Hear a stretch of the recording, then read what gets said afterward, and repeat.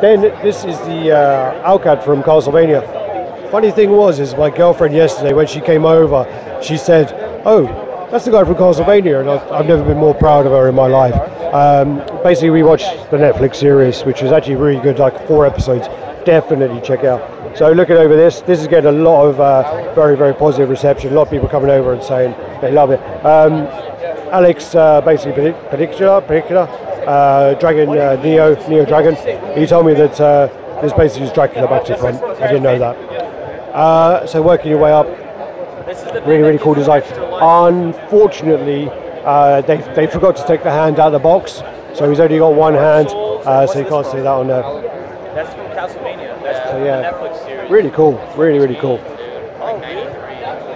And again, this one's getting really popular. I mean, they're doing an interview with IGN at the moment, so it's only a matter of time before all these pieces are all over social media. So yeah, really cool piece.